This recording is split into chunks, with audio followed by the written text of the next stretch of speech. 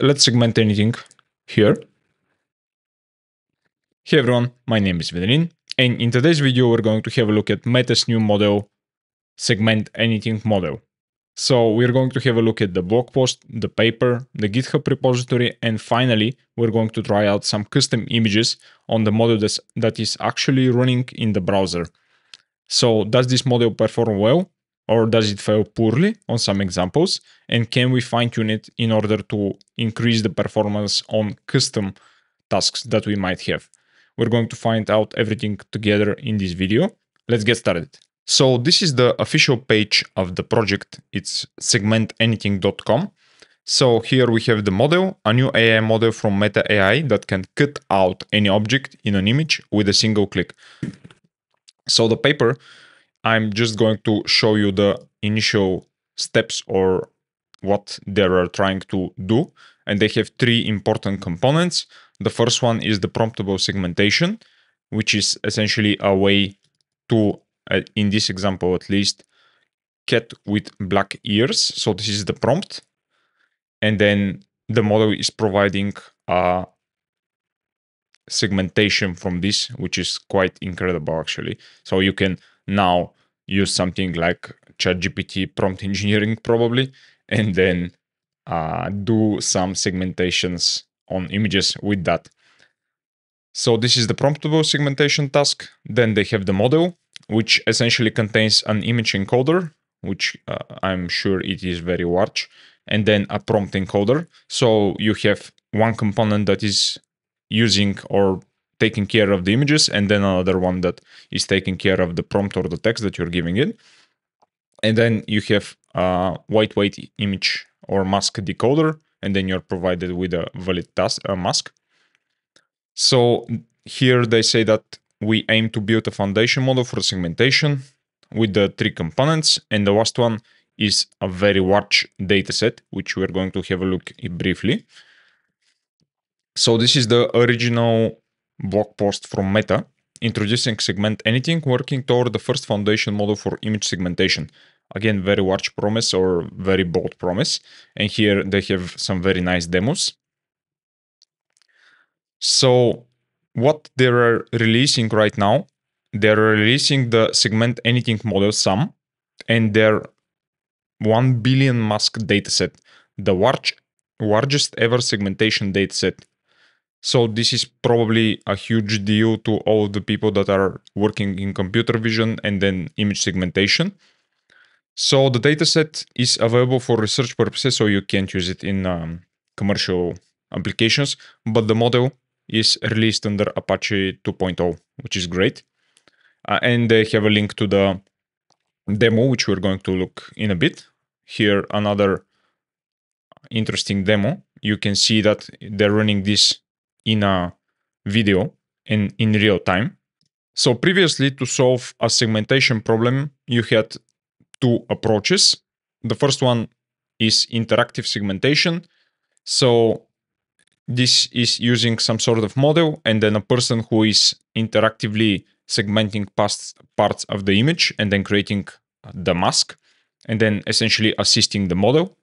And the second is automatic segmentation, but then you need to specify classes that you want to be segmented and then probably train the model. So sum is a generalization of both of these approaches. So they provide this promptable model, which essentially you can put in some text. And then, as they say, you can create this text and then prompt for clicks, bounding boxes, texts, etc., which is very cool. And then they're talking about the dataset that they have like 1 billion masks, which is pretty huge. And then they say that the ability to generalize means that by and large practitioners will no longer need to collect and do their own segmentation, which is quite a bold claim. And this would be the case if the model is perfect. But yeah, we might have a look at some examples that might not be that perfect after all. Okay, so sum allows users to segment objects with just a click. And here they have the demo, which they describe how you can just click and create bounding boxes and essentially segment the objects. And they say that they can create a bounding box no matter the prompt in a real time, which is, again, crazy to think about. But yeah, this is the model that can do it. So we train some to return a valid segmentation mask for any prompt. And that would be interesting to try out, but I don't think that the current demo supports prompting. The requirement of a valid mask simply means that even when a prompt is ambiguous and could refer to multiple objects, the output should be reasonable. So no matter what you put in, essentially, the model should return something reasonable, where something reasonable is probably something that is described by the way that this model was trained. And here is a bit about the performance of the model. The model needs to run in real time on a CPU in a browser to allow for our annotators to use sum. So this is actually running on a CPU in a browser, and the demo, as far as I can tell, is also running interactively in the browser on a very, let's say, slow machine. And here they have a very nice diagram of how the model works. We have the image embedding, then some mask, and then the prompt encoder, which works essentially on the image embedding. And then you're provided with the masks and their confidence score. So what is the data? The data was collected using sum. In particular, annotators used sum to interactively annotate images, and then the newly annotated data was used to update sum in turn. So they're doing some self-supervised learning here. So what they do is essentially take an image at first and then try the model to segment it. Then a human can look at the segmentation, probably correct it, and then keep this process alive until they have some very large dataset that is of high quality. And then you can essentially put on the model to run through more and more of the images, and the human annotators need less and less time since the model predictions are very much perfect compared to the initial stages. And there are, they say here that collecting new segmentation mask is faster than ever before. With R2, it only takes about 14 seconds to interactively annotate a mask. So it takes only 14 seconds to essentially classify each pixel in an image, which is amazing. And our pre-mask annotation process is only 2 times slower than annotating bounding boxes. And they here talk about the data engine. The model assist annotators. So this is the first part where the model is essentially doing some predictions, but the predictions are not good enough. And then once they have this part, they do automatic annotation. So they just run the model, and then the annotators are looking through the data. And then finally, they have some fully automatic segmentation. So what about the dataset? It contains 1.1 billion segmentation masks on about 11 million images. So this dataset has 400 times more masks than anything in existing segmentation datasets. Wow. So open images. These are the images in a dataset. This dataset SA1B contains 6 times more images, and the masks in the dataset, 400 times more. Wow. The Meta team has released this repository in Facebook Research, Segment Anything. And in this repository, you can see pretty much the same charts or galleries and the same image of how the process is working for some. And they have some getting started. So here you can essentially try out the model and then run this model in a Google Colab notebook or some other kind of environment, if you will. And they provide some model checkpoints which you can run. Let me know if you want to check out this and probably run this in a Google Colab notebook. But what about fine-tuning? So we have this issue, fine-tuning, and people were asking, at least at the time of recording of this video, and officially there is no answer yet. So probably there will be some fine-tuning examples or some scripts but at the moment that's not possible. Probably the most fun part is the demo. And it says that this research demo might not be used for any commercial purpose. And they say that all images and any data derived from them will be deleted after this session is complete. And then we shouldn't upload any intellectual property rights of Facebook community standards. We will not do that. So that's all right. And here you have a gallery of images which you can try. So let's say, for example, this one. And this is essentially how it works. So here you can go through the masks and you can see that the masks are very well created. So these cats are very nicely segmented. This is very hard image to segment, guys. So this is pretty amazing. And then it says that it runs in the browser, and these are all of the available masks for this image. And you can see some pretty good segmentation here. Very good.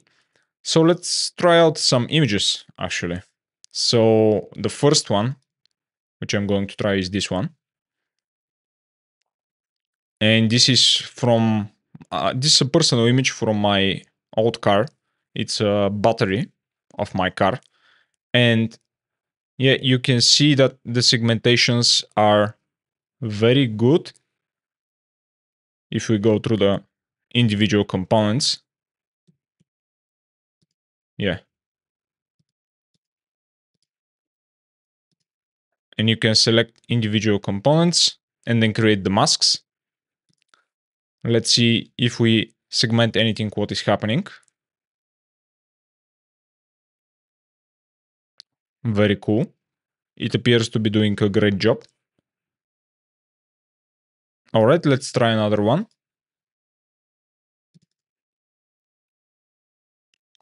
So this is a bit harder. This is probably the most famous kind of sauce in Bulgaria. And here you can see that the segmentation is doing a great job as well. This is, yeah, let's segment anything, everything here.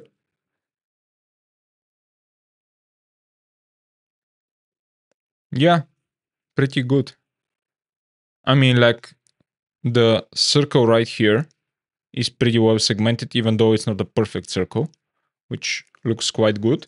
Let's try another one. It's doing quite a good job right now. So this is a natural image. And it says when hovering over the image, some is running in the browser. And this is a dock next to a river. And we have a very complex scene, as you can see. Let's again try to segment anything and look what it got. Oh, so here you can see that it is missing some of the masks. So there is an example on which probably fine-tuning will do some good here. And yeah, even though they say that you might not need to do any fine-tuning, I would disagree with that, at least from these images. Another natural image.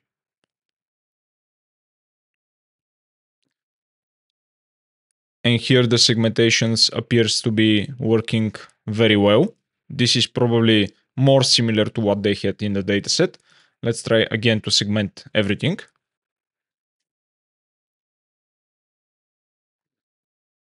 Here, even though it looked perfect at first, you can see that some of the parts are not segmented at all. Yeah, like this. And this here. Okay, so some misses. So here is another image, which is very different compared to the previous ones. So this is pretty complex scenery right here. As you can see, this very strong dude, he has a lot of background behind him. Yeah, let's again segment everything.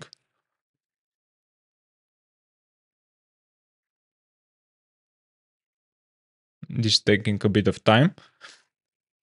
This segmentation looks good, but again, I think these are some misses right here.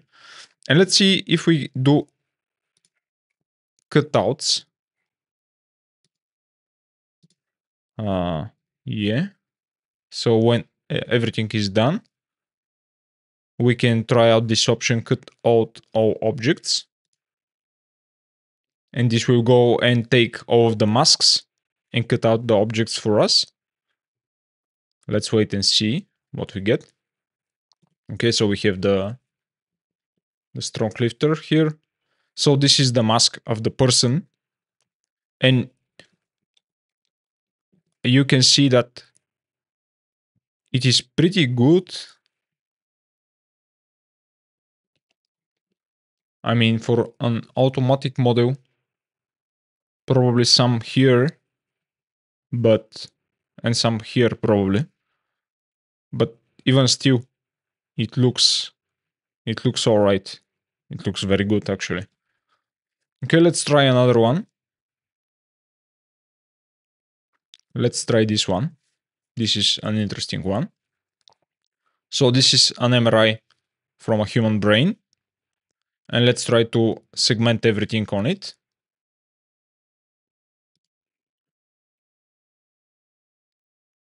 Let's see what the segmentation do here. And here it looks like that is doing a crazy good job actually. Yeah. Let's cut out all of the objects here as well and see what we got. Okay, so this is the brain. This is the spot right here. Let's open up this one. Yeah. Very cool. Okay. Pretty impressive. But still some fine-tuning would do a great job here. And finally, one that is something that you might want to also try. So this is a CV that I've downloaded from the internet. And it contains a lot of text, some formatting. Let's see what the segmentation do here. Yeah. So this is the segmentation. And as you can see, it does a pretty poor job on texts. So if you're trying to do some segmentation of documents or something like that, this model doesn't appear to be working very well. So this might be another point for where fine-tuning this model might be a great fit. In this video, we've seen the segment anything model from Meta or Facebook. And the guys over there are providing a very nice whole package. They provide some source code, which you can do some inference. Then they provide a very nice blog post, which overviews the whole process, along with the paper on archive. And they have a very good demo, which we've tried out with the custom images. And we've seen the strengths and weaknesses of this model, at least on a first glance. It appears that currently fine-tuning is not easy or not possible. So once they release some scripts or some helpful documentation about this part, we might try to fine-tune this model on some sort of images and have a look at will this model's performance improve after fine-tuning. And even though after the authors are not giving us very nice tips about the fine-tuning, probably some of that will help you in your particular task. Thanks for watching, guys. Please like, share, and subscribe. Join the Discord that I'm adding to the description of this video. And thanks for watching. Bye.